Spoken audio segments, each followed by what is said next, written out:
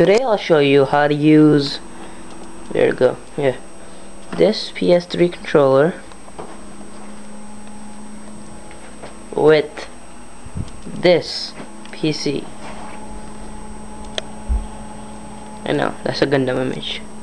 Well, first a lot of people do is, they connect it to the PC, run everything perfectly, but alas it doesn't work.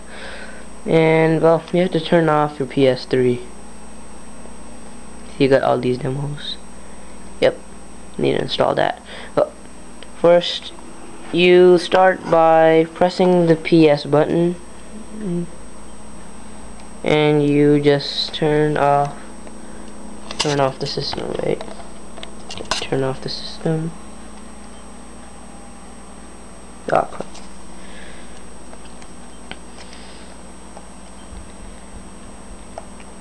yes, I have successfully, when that's red, I have turned off the system.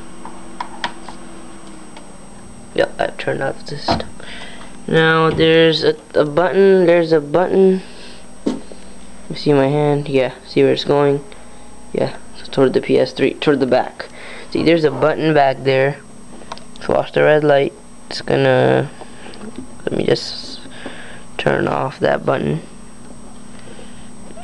Where'd it go? Stupid button. Oh, here we go. Oh, it's off. Now it's completely off. Now what you do is you take the controller.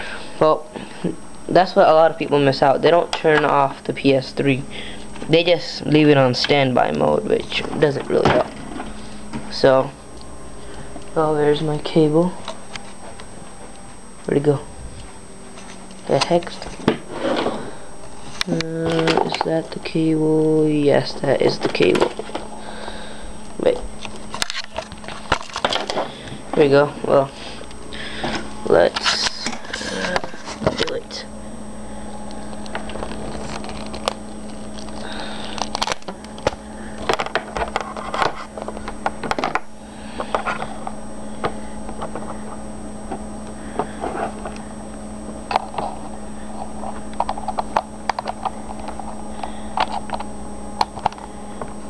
Well, that's done.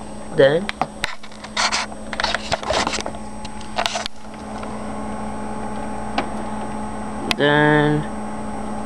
well, it's really hard to see. Just plug this in.